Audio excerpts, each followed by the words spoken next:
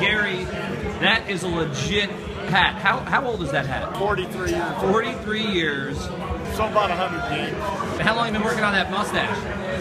About as long. That's fantastic. This is happening. 1, 2, 3. Oh my God.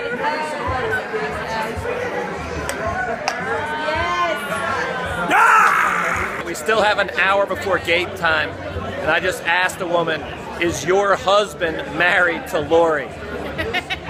Probably not.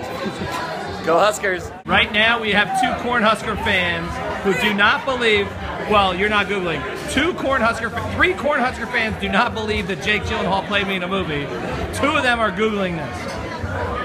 This is a sports year first. Oh my God! Do we have confirmation? It's him. It's the real him. We gotta win. It's Jamie. However you pronounce the name. All right. Greedy. Greedy, exactly. It's official. You're 43. Wait a minute, that's on the internet? What? It's good to be Gary. Look at Gary. I want that hat inheritance. Oh yeah, that's impressive. How far did you drive? 700 miles. No, 500 miles. 900 miles. 1,000. Perfect.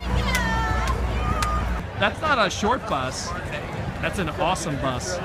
And a Huskers ambulance? Do you get it? Husker unit, ER. I love these guys. They say that this stadium on game day is the third largest city in Nebraska.